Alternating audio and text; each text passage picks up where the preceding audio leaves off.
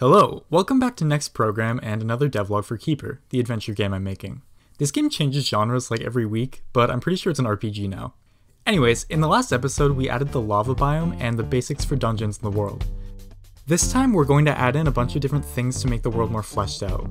This includes some new animals and enemies, along with a few mechanics that will be used in puzzles.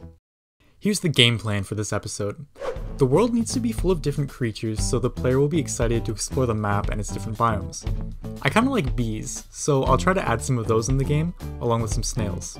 But not just ordinary snails, these will be giant snails. Then I think I'll add some giant frogs and dragons or something, and we'll be good to go. So I just added a couple new things. It's been a long wait, I know, but the bees have finally arrived. These yellow ones are your standard bee you'd find on Earth, but there are also some cool elemental bees depending on the biome. For example, fire bees. I'm thinking they'll probably be passive enemies, and you'll be able to take their honey to use for crafting. The other new thing is a chest. These will be scattered around the world, and you'll be able to find some cool stuff in them.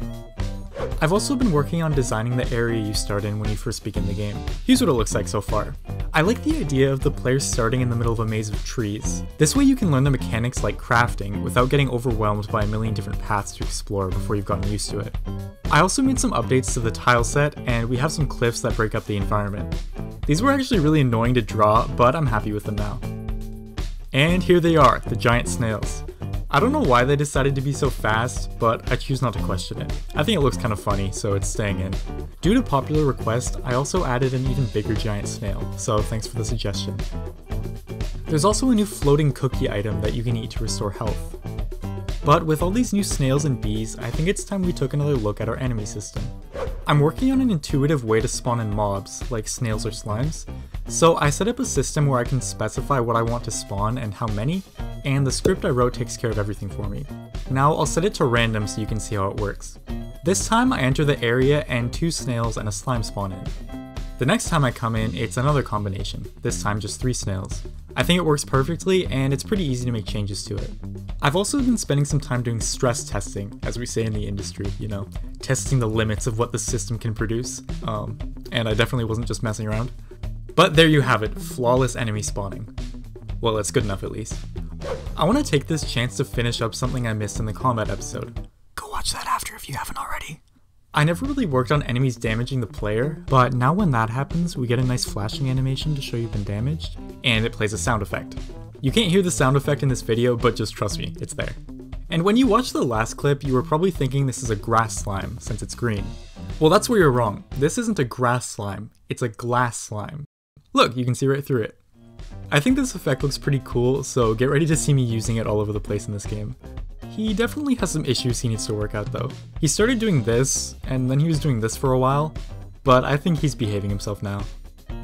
While I was working on the enemies again, I was just thinking about what other enemies there could be, and I ended up getting the idea for this fire elemental.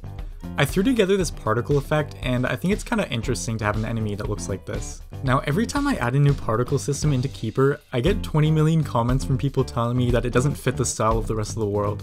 But just trust me, once there are a bunch of different particle systems scattered around, you'll understand the style I'm going for. It'll all make sense. That being said, the fire elemental probably won't look like this forever, but I do think it's an interesting look. I started working on something a little bit different.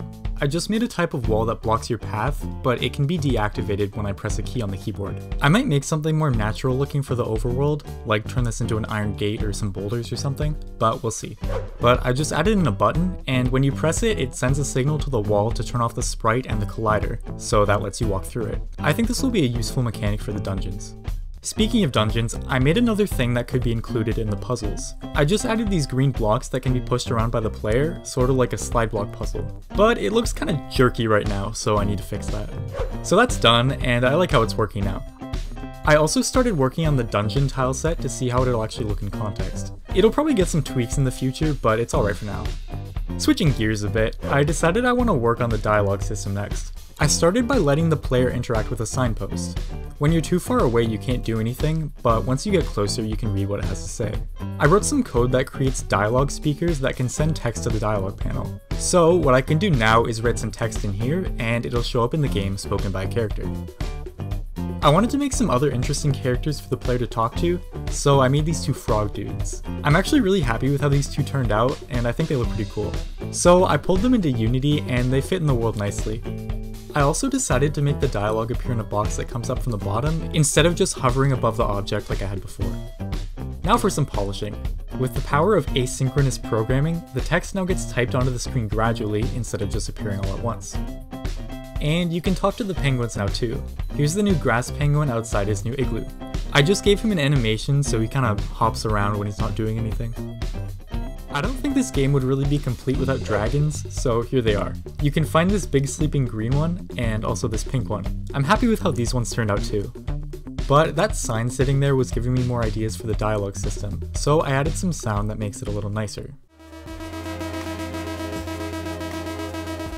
And this one's like really random, but I thought a big starfish would be something cool to add. So now we have this dude who kind of tries to kill you if you touch him.